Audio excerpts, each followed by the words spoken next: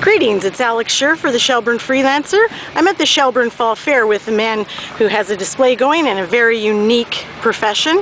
I'm here today with... Hello, I'm Jeff Raycraft.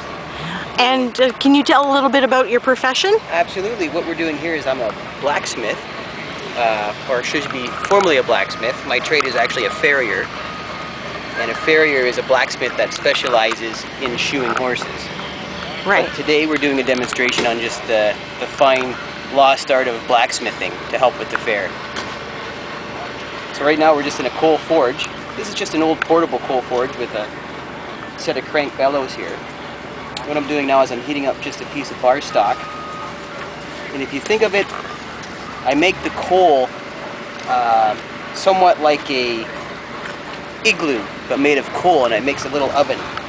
So as the fire gets a little warmer, I've just started it, so it's just starting to form now. And as I take my steel, I then enter it back into my oven, a little coal igloo, and it helps speed up the heating effect.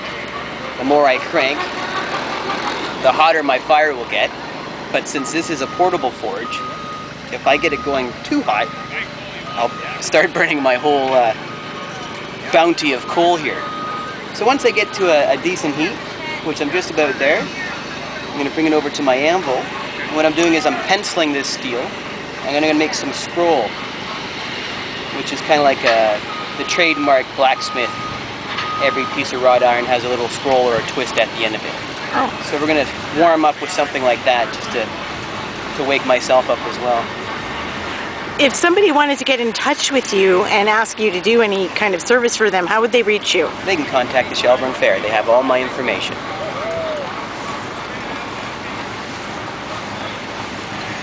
This is incredible. Just going to bring it over to the anvil here now.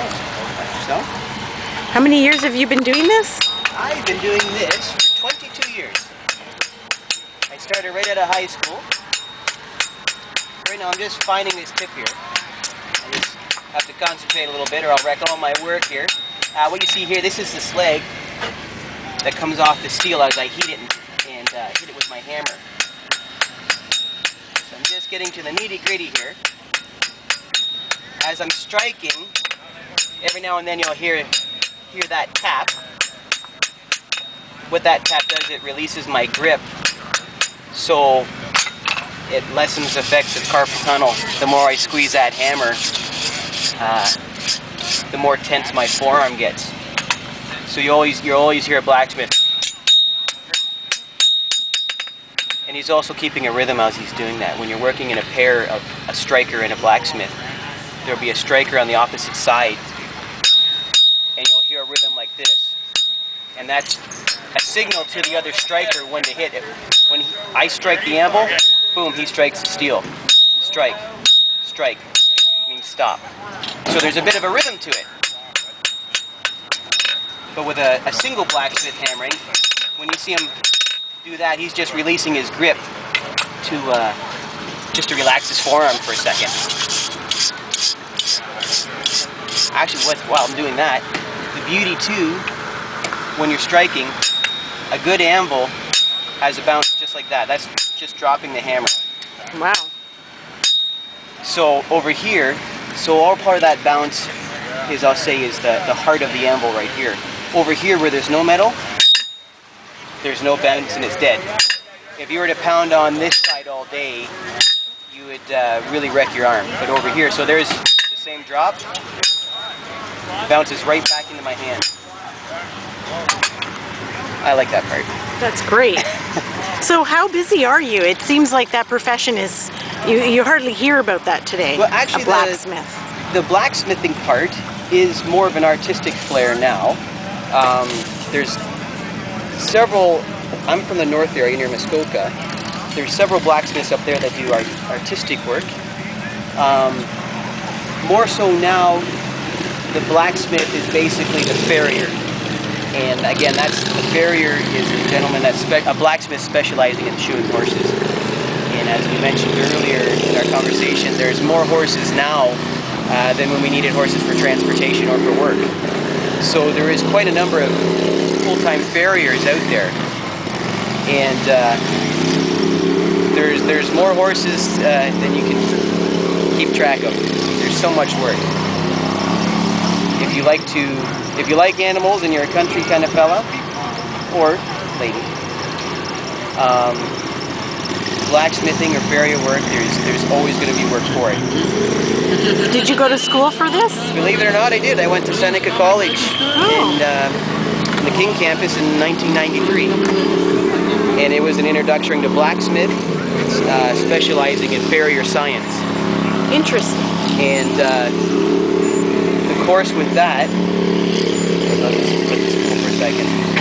The course, it was a year course, and they call it farrier science because we learn basically from the shoulder and hip down of the horse, the anatomy, so we can parlay with a veterinarian if the horse is lame or injured. We can work together and come up with a solution to help that animal. Best for the animal and best for the owner. Huh. And so we learn all the anatomy down, so we're not talking about the thingamadoody and the doohickey on the horse. We know the technical terms to that. Again, it's a broad range even for a veterinarian to learn. They're not specialized in shoeing horses, so having a blacksmith now as a profession, as a farrier, helps. You have to have a great working relationship with the vet, which most do, because we both help each other out. So I'm going to strike on this a little bit more. Remove some of that slag. If you don't remove the slag, that's what flies up and hits you on your face. Safety first. I'm getting to the fine tuning here.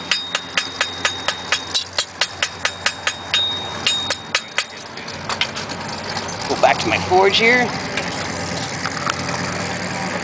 If I was shoeing horses today, I wouldn't bring this portable forge with me. I have a propane firebox, we'll say. It's a small size barbecue, if you will, and it's faster heat. It's not as quality as a heat as a coal forge, but it's a fast heat, and it allows me to modify and change the shape of the shoe on site with the horses themselves. Sounds pretty modern. Very modern. There's no chimney sticking out of my truck for a forge. It's a modern day little propane box, and we modify each shoe to fit the horse. They come in a compromise type pattern, and we modify them to. It's a custom shoe for that horse each time.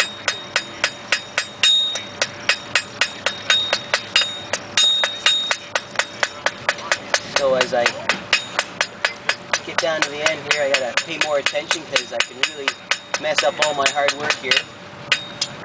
How much does a horseshoe cost to make nowadays as compared to the old days? Oh, geez, I wouldn't know what it cost back in the day, but the bar stock, you can buy a lot of bar stock for $100. It has, you have to have enough elbow grease to keep pounding out of it. But a lot of the shoes that we buy as farriers are already a pre-made compromised shape. Oh. And then we modify them to fit the horse. In some cases we do have to start from scratch and make that shoe for custom fit or a special need. Corrective shoeing, they call that. I had no idea every horse was so different. They have a similar shape, but just like ourselves, we all have different shapes and sizes of feet. Oh. And almost like orthotics in a way. Right. Basically, there's no magic to a shoe. It's just applying and relieving pressure, depending on what type of shoe we're using. They provide traction, protection, and that's about it. There's no magic behind it. They're still put on the same way they were put on back in the day. So could a horse get injured wearing the wrong shoe? Absolutely. A poor fitted shoe is no different than if we had a poor fitting shoe. You wouldn't want to be walking on it. And in some cases, I'm just concentrating on my pencil here, sorry. In some cases, if the blacksmith isn't paying attention to maybe the special need of the horse, putting it on improper can actually harm the horse. Putting pressure in the wrong spots, and they can get bruises. They can be very sore. So there's always a term called corrective shoeing. I threw that out already, but it's actually, if you just did correct shoeing, there would be no need for corrective shoeing. When you're working hand in hand with a vet, and if there's a lameness on a horse, especially show horses, they come up lame, especially in August, we work together as a team to come up with the best fitting shoe and the most supportive shoe for that horse in whatever it's doing through its show season. Well, this has been very informative. I thank you very much for this. My pleasure. This is Alex Scher for the Shelburne Freelancer, sharing Shelburne with the world.